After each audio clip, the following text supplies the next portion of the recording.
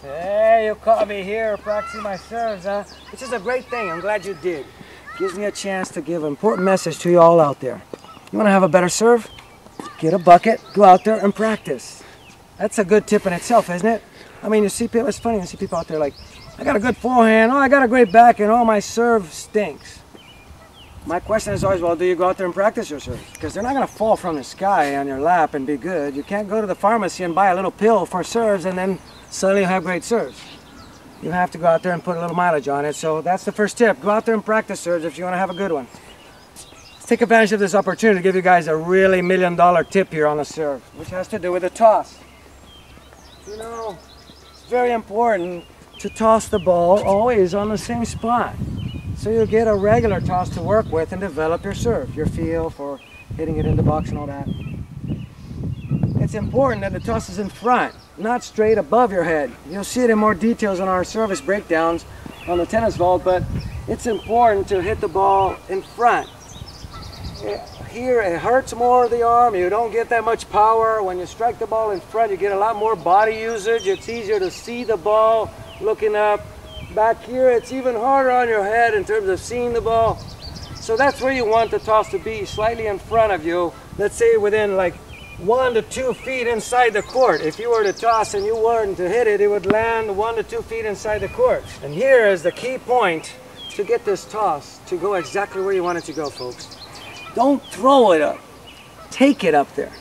Put the ball where you want it to be. So first thing is keep the ball in your hand as long as possible. To have the same consistent trajectory on your toss, keep your arm always straight. Never bend your elbow. Always arm straight.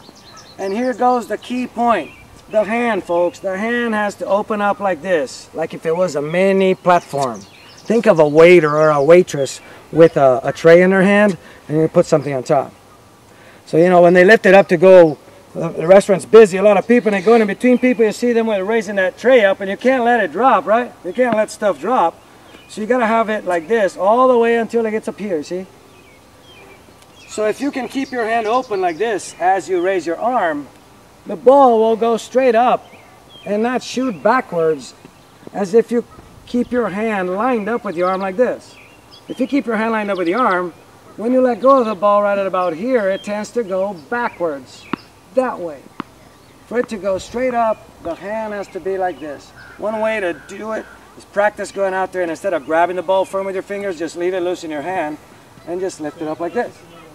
And see what it feels like. And you start feeling like, oh, there's not much flicking of the wrist going on here. It's more like a platform going up. It's the same as if it was like, let's give it an analogy here. So you know, you guys are sure that it's really me here. If you're in a warehouse and you're to put stuff on top of a forklift, that's how the forklift would lift things up, with a little platform like this, without tilting anyway.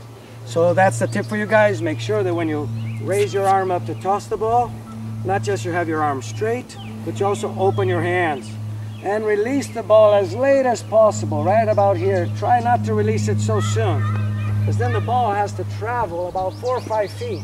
And if you release it later, the ball has to travel only 1 to 2 feet up there, so it's much easier for you to be accurate, okay?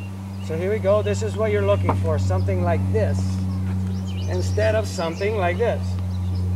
All right? So guys, done deal for today. It's a wrap. We'll see you next time. Cheers.